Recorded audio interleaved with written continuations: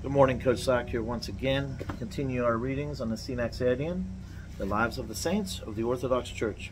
On this, the 28th day of March, we commemorate our venerable father, Hesychius of Jerusalem. Probably a native of Jerusalem, Saint Hesychius, through a frequenting of the holy places and an assiduous meditation on the Scriptures, acquired a rare knowledge of God. This presence of the Word within him drove him to retire to the desert, where he assembled in himself all the examples of virtues that he had admired in the holy hermits of Palestine. Towards 412, John, the Patriarch of Jerusalem, obliged him to accept priestly ordination and to remain in the holy city, in order to embellish the church of the resurrection with the treasures of his wisdom.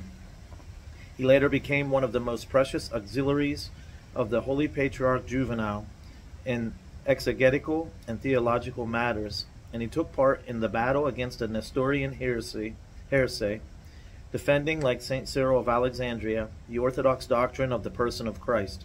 In his biography by St. Efthymius, Cyril of Scythopolis speaks of him as the theologian and teacher of the Church, whose light illumines the whole world. It is said that he explained almost the whole of Holy Scripture, stressing the moral and spiritual interpretation of the Old Testament. Gifted with a rare eloquence, he gave admirable homilies based fully on the Scriptures in honor of the saints and for the feast of the liturgical year. Enjoying the admiration and the esteem of all in the Church, he fell asleep in peace, probably some years after the Council of Chalcedon in 451.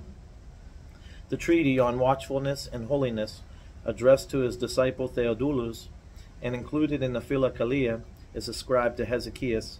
According to Hesychius, sobriety, nipsis, or watchfulness, is a spiritual method which, if sedulously practiced over a long period, completely frees us with God's help from impassioned thoughts, impassioned words, and evil actions. It leads, insofar as this is possible, to a sure knowledge of the inapprehensible God, and helps us penetrate the divine and hidden mysteries. Enables us to fulfill every divine commandment in the Old and New Testaments, and bestows upon us every blessing of the age to come. It is, in the true sense, purity of heart, bought only at a great price, but once established in us, it guides us to a true and holy way of life, and this is the basis of contemplation. He adds, sobriety is a way of embracing every virtue, every commandment. It is the heart stillness, and, when free from mental images, is the guarding of the intellect. Continuity of watchful attention produces inner stability. Inner stability produces a natural intensification of watchfulness. In this intensification, gradually and in due measure, gives contemplative insight into spiritual warfare. This in turn is succeeded by persistence in the Jesus prayer, and by the state that Jesus confers, in which the intellect, free from all images, enjoys complete stillness. Sobriety is thus identified with the whole of the spiritual life, which, by the observation of the commandments and asceses practiced with discernment, seeks to purify the passions. Yet this long battle, engaged in with a view to arriving at hesychia of heart, cannot be undertaken without the help of divine grace, which is given through the continual invocation of the name of Jesus. Prayer, associated with watchfulness, is a great blessing, and it embraces all blessings, for it purifies the heart in which God is seen by the believer.